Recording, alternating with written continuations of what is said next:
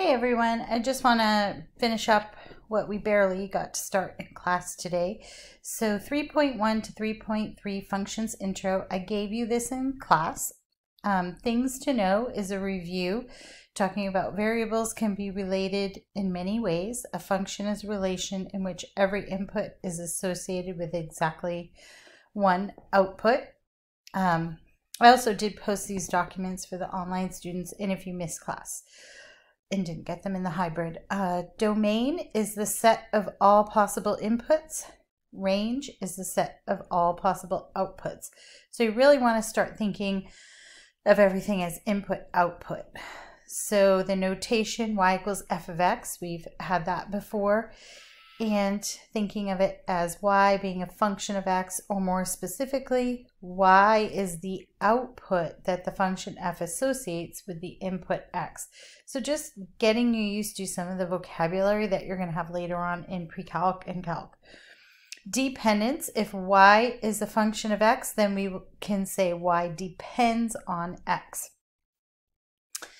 If y equals f of x, then the average rate of change, and we abbreviate that AROC, or say AROC for short, of f from x equals a to x equals b is f of b minus f of a, all divided by b minus a. So you have the difference in your outputs over the difference of your corresponding inputs.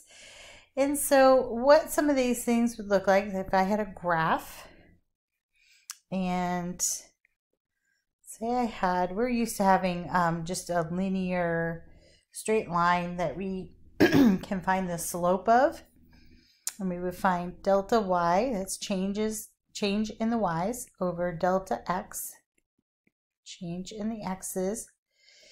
We would be used to that. That's just our m, right? Our slope. Well, now we have to just translate that over to function notation. We're also going to sometimes have curves. So for instance, if I had a curve that just kind of looked like this, I can find the average rate of change, or the average slope, between two particular points. We'll call them point A and point B. And the corresponding, I'll put that in red, the corresponding y over here would be f of a,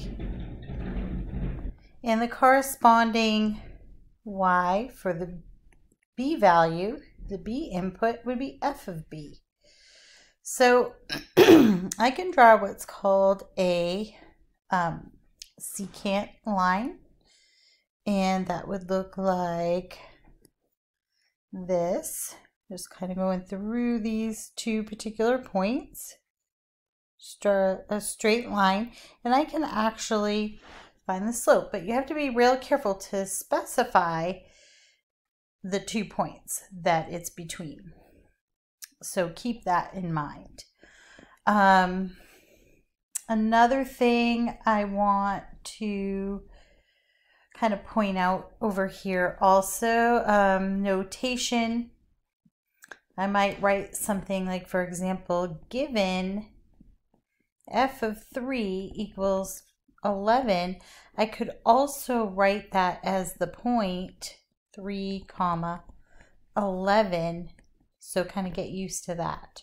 Or for instance, if I had that f of a equals a certain value, just say like z, that would be the point a, z. Okay? If we just want to put variables in there. Now we started this bird problem earlier, but I'll go through it, especially for online students. So we have number 1, b, so this is the function, or we're just saying this letter b equals n of t. So b is a function. We are writing it as n of t. T is our input and n is our, or n of t is our output. But for simplicity, we're just going to call that whole n of t thing b. So it's similar to how we call f of x equals y. Well, n of t equals b, just labeling it b to represent birds. So b equals n of t represents the number of birds, b, in thousands migrating through Washington t years after 1990. So a lot of times you'll see in these problems and in pre-calc, the time is designated as a certain amount of years after a start date. So the question asks, explain the meaning of n of 7 equals 9.2 using everyday language. So just put it in your own words. So I could write the point n of 7 equals 9.2 as 7 comma 9.2 is a point. I have to think about what that means in years. Oops, and here I wrote 1990. I meant to write 1997. That's what I should have there, because it's 7 years. If t is 7 years after 1990 is 1997. Then I would have 9,200 birds that migrated through Washington. I just took the 9.2, it's in thousands. You could write 9.2K, but that's not usually how we would speak. If it's a small enough number, we can just write that as 9,200. Part B, we have if n of 9 equals 6.1, find the AROC, which means average rate of change, aka the slope between two specific points, even if it's a curve. We just take that average between those points. And we have t equals 7 to t equals 9, and explain its meaning in everyday language. So we have to figure some things out. We're given this information here. So we have this point, n of 9 equals 6.1. So we also have the n of t from above. We would need to have a function given to us or some other information. So this is based on part A as well. And so as with most things, we want to write our formula down first. So average rate of change, or AROC, equals f of b minus f of a, all divided by b minus a. So that's our formula. Now we're going to go ahead and fill in the specifics for our data that we have. So if I'm thinking first, I need f of, or n of 9 in this case. And I'm going to subtract that from n of 7, which would be my second output, or first, actually second minus the first, I think is how I have it here. And then my input was 9, so that's going to go on the bottom, minus the other input is 7. So see how it matches. Now I'm given that n of 9 equals 6.1. So I can go ahead and fill that in. And I was given in part A that n of 7 equals 9.2. You could have those vice versa as long as you also had the x's vice versa, or the inputs. And then 9 minus 7 on the bottom. Now I could have jumped right to this second part. I don't have to always write every particular thing out. So now I'm just going to crunch the numbers, and again, don't forget to try to keep doing things without a calculator, just to keep fresh on that, but you can go ahead and use one if you want to. We do like to either get it as simplified in some way, shape, or form, or force it into a unit fraction. So you're going to force the denominator to be 1, or just divide it out. And I would get negative 1.55. And how I would interpret that is I would say something to the effect that there's a decrease of, that's the negative, decrease of 1,550 birds that migrated per year between 1997 and 1999. Because remember, this is in thousands. So this is really in thousands. So to write it in everyday language, I have to make that more meaningful. So make sure you do write out the sentence that I have here. And it's really important for these to have this part, the which 2 points that you're going between for your inputs. You would lose a point on a test or a quiz for that. This next part is just some charting. This should be pretty much review, so go ahead and try that. So we'll do this as a try it. One thing I do want to say is you are supposed to watch videos and read the book. It just depends what you submit, so it's up to you. If you do submit the try-its from the textbook, make sure you write out your steps. I'll just mark you 0 if I get a list of answers, because I do give you all the answers, the key. So if I just get a key back, that kind of makes me wonder, and then most people have tons of steps. So just be aware of that you really should be writing that out. If you're getting zeros on that, you might want to just stick to turning in your video notes. So go ahead and try number 2. Determine if each table represents a function. If it does, find f of 1 and f of 6 and solve f of x equals 1 and f of x equals 6. Those are different things. One, you're finding the output given an input, and the other is you are trying to figure out what the input was based on the output. And remember, stick to the table. Do not extrapolate out. Don't try to find a formula or something. Like, I know some of your electronic homework has that, but we're going to stick to the domain and range specific to the table. Okay, do not extrapolate.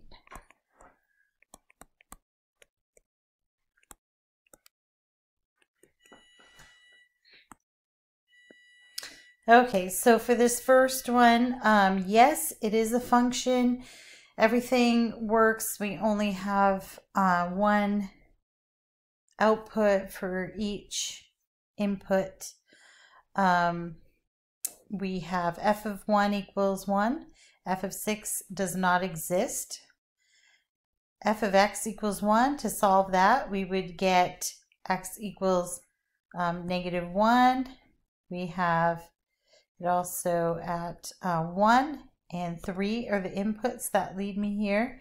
Common mistake is people just want to use this 1 as an input, but that's not what it's saying. This 1 here is an output. F of x equals 1. So also f of x equals 6. There are no 6's in my f of x row, so my answer is no solution for that. But it is a function. And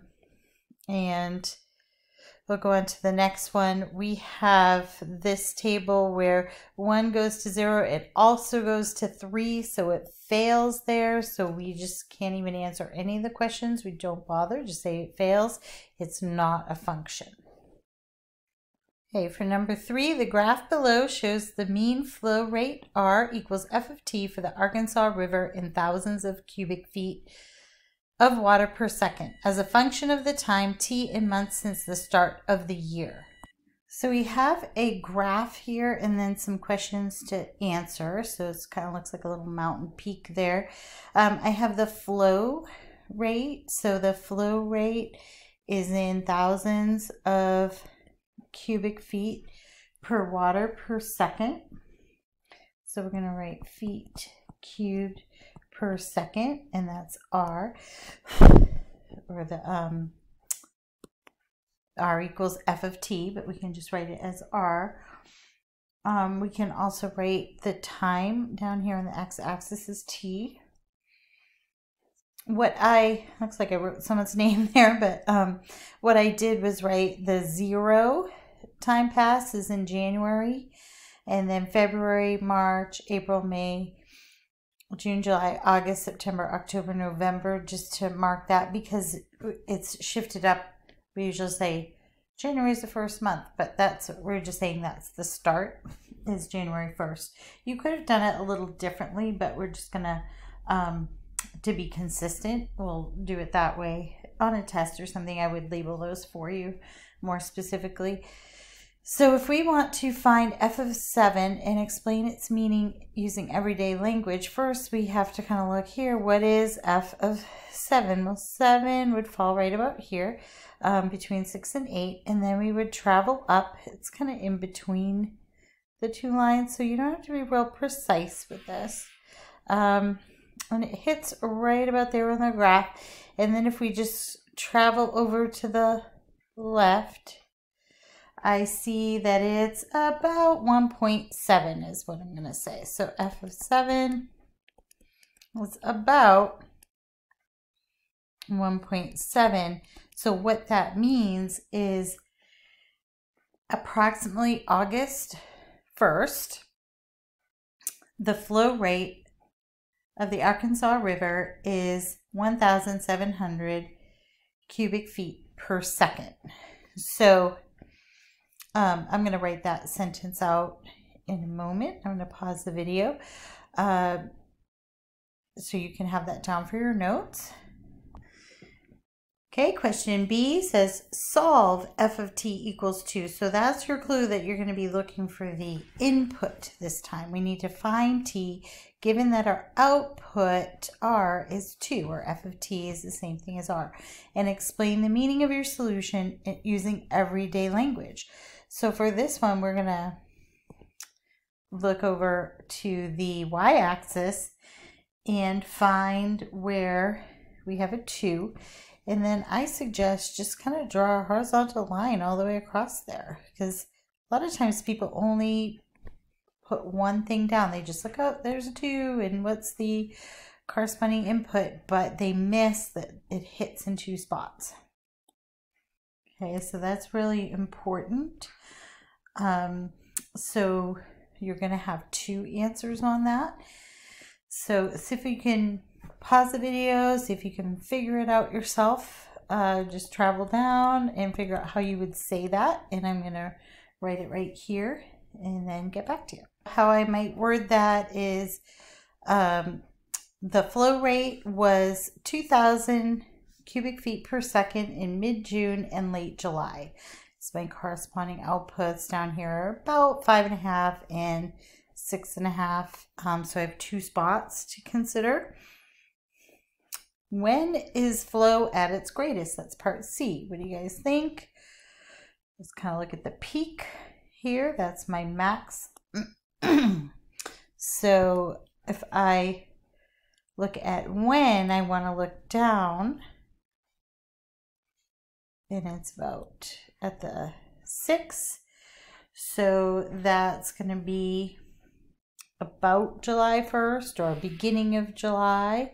You could just say something like that. The flow rate's greatest around July 1st. Again, we don't need to be super precise. And last one, part D, find the average rate of change, or AROC, of R from t equals 4 to t equals 6. So that's my difference. I have to find the difference in the inputs. So I know that in my denominator, I'm going to have the 6 minus 4. And in the top, I need to figure out what f of 6 is and subtract f of 4. So go ahead and try to find those. Just approximate what they are. Pause the video and then check back. And then see if you can figure out how to write a sentence now that you've had some models. Again, just your own words. It doesn't have to be perfect. So looking at the graph, I have the point for f of 6 up here at the peak, and traveling left, it's at about 2.2.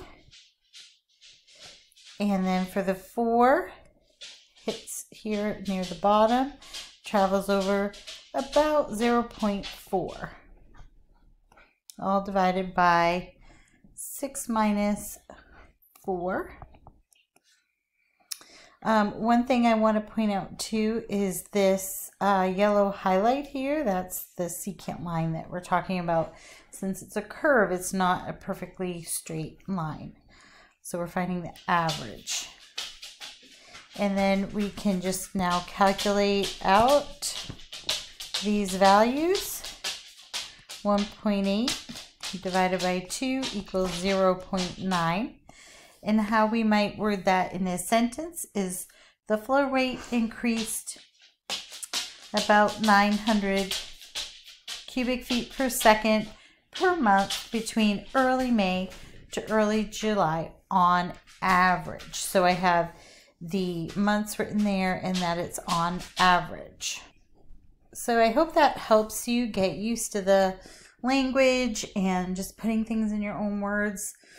From data and keying into specifics, like it has to be between, you have to write that it's between those two input values, things like that. I know this is a real struggle spot in pre-calc, and most of us kind of expect that you'll be a little bit familiar with it. We're not expecting that you're going to be experts. But when we just plant the seeds here now in your college algebra, you can be more used to it and you're familiar, and then it's going to be like, oh, now we can do more cool stuff and applications with it. So I hope you found that helpful. Have a great night, and I will make some more videos for the rest of the posted documents there.